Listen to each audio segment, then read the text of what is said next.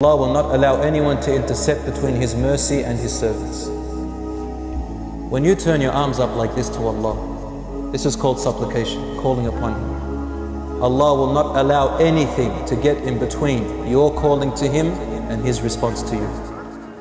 When the rahmah comes down and the servant calls upon His mercy, Allah has not allowed any avenue for anyone to be between you and Him. Why don't you try calling upon Allah subhanahu wa ta'ala and see how you feel? Have you ever tried it? Don't just call upon Him when you need something. Call upon Him just to get close to Him. You know, when you pick up the phone and call your mother or father, and Allah said the parents are next in line after Allah. See that feeling you get between mother and father? Well, double that, quadruple that by 1,000,000. And that is the feeling you'll have with Allah. Just call upon Allah subhanahu wa ta'ala to establish a connection with Him.